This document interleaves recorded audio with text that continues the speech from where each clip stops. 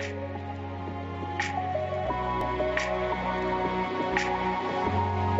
folks, it's Alex Coulomb here to talk to you a little bit about Prospect from IrisVR and a couple little things. We're going to talk about getting design options into your experience as well as the new multi-user beta experience. So for those of you who've used Prospect VR before, you probably know it's a pretty straightforward one-click solution for getting your design into VR.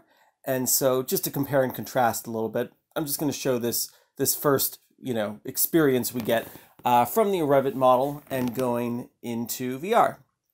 So pretty quick to go from the scale model to jumping into a human experience, look around, get a sense of the space. And I basically have some different wood screens that I need to examine. There's a little bit of a problem here also because I have some glass, some interior glass, and one of the optimizations in Prospect is it just assumes that that glass should be looking outside.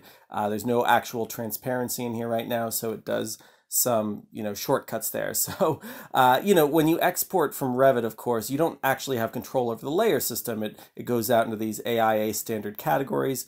But if you are toggling on and off the glaze layer, the glaze frame layer in this case, I'm actually turning off the glass. So that solves the first problem.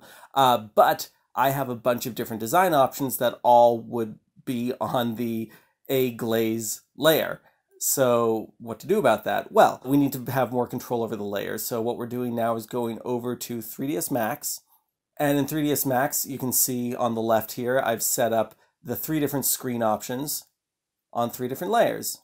Mind you, this is not a VR experience right now. We're just looking inside that view. But then at that point, you can export from 3ds Max over to Sketchup. SimLab, by the way, has an exporter that'll take you from 3ds Max to Sketchup without too much fuss.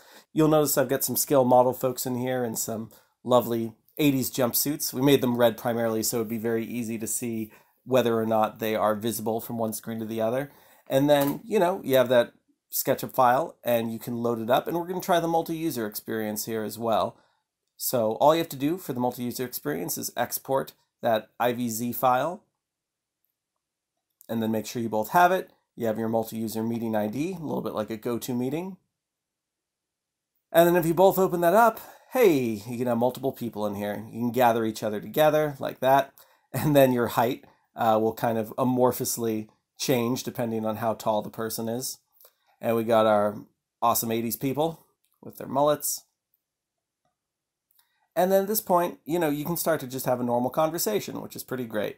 I find that gestures also are quite nice, being able to see what people are doing with their hands, whether it's pointing or just speaking in an animated way, as I tend to do. But, being able to measure things and having that human experience is fantastic, but sometimes you do need to know a little bit more precisely what the actual distance is from point A to point B. And then you see I have my 3 design options here. So we're able to, in real time, one of us is controlling it and the other one is listening, cycling between these 3 design options and having a real conversation about what we like and don't like about each one. And this is just another great example of VR being used in a way where no other medium can accomplish this. The subtleties of leaning closer to the screen and changing between the 3, where the wood is just rotated in slightly different ways with each one, slightly different patterns, understanding what the transparency is and just the overall aesthetic effect and how it looks when you're leaning right up against it versus a little bit further away, in the hallway versus in the theater. This is all extremely useful. And now the ability to do this with multiple people is really quite phenomenal. And then back from in the theater, you can take some pictures, take a selfie if you want. Those screenshots get saved. And then also climbing up here, we automatically can move to any horizontal surface. And I can then sit down actually and get a sense of, okay, well, what if you're an audience member? How does that start to affect the view to that hallway with these 3 different screens? And again, it's a very different experience from just looking at renderings or navigating around a 3D model on a flat screen, 2.5D, as I like to say. But anyway, I hope you found that useful.